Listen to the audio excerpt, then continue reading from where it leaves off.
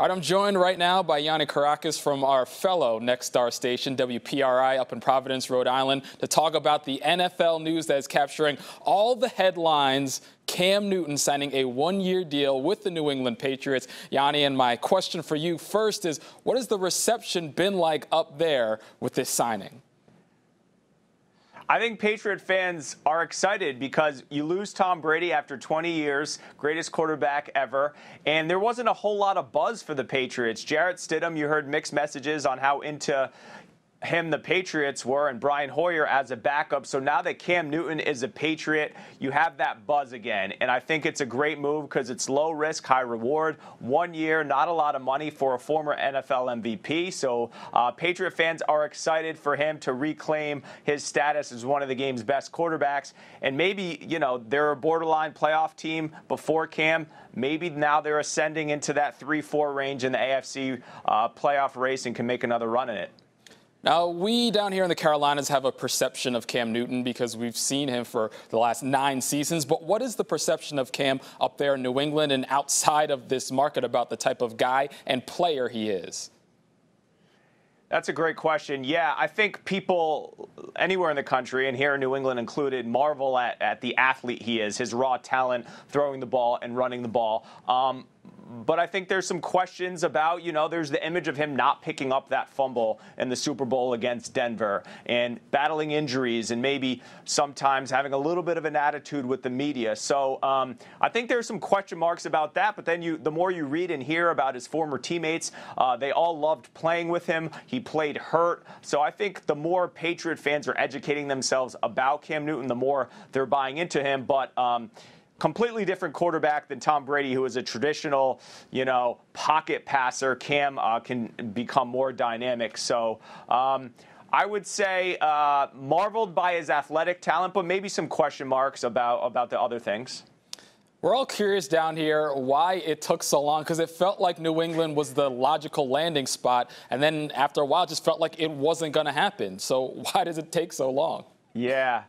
That's a great question. And when the news came out on a Sunday night, I was shocked, not because of the move, because it makes sense, as you mentioned, but the timing. Like, it's almost July. We're sort of in this break before players come back for training camp in July. I think one of Bill Belichick's greatest assets is patience. So he sort of waited for Cam Newton's market to come down. If he ever had a market, you hear Adam Schefter say that not many teams, if any, were interested in him. But you're right. If they realized no one else wanted Cam Newton a month ago, why didn't they sign him now? And then you have conspiracy theorists who say the news came out the same night about the Patriots' latest video scandal that they were docked a third-round pick and fined $1.1 million. I don't think the Patriots would wait for the Cam Newton news just to offset the news about the penalties, but that's a great question. It's not like Jarrett Stidham had a bad Zoom call last week and then they were like, we need to bring in Cam Newton. No one's been playing football together, so I don't think it's an indictment necessarily on Jarrett Stidham's play at quarterback. So you're right. I don't know about the timing. I think that's one of the biggest question marks behind all of this. And I'll wrap up with this one. We know what Tom Brady looked like in that New England Patriots offense. What can Cam Newton look like for that team?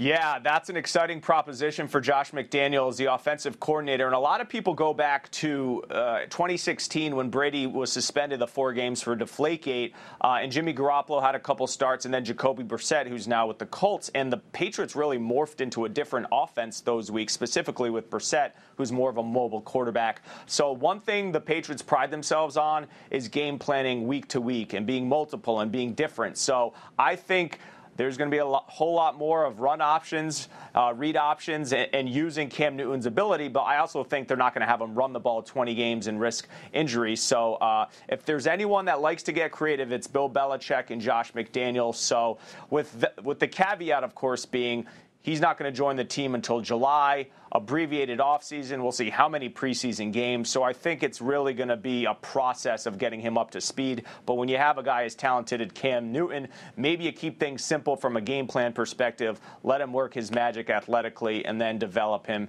as he goes along. So a lot of excitement about Cam Newton here in New England for sure. All right, well, appreciate the time. We're looking forward to seeing how Cam does up there in New England. Take care, Yianni. Thank you.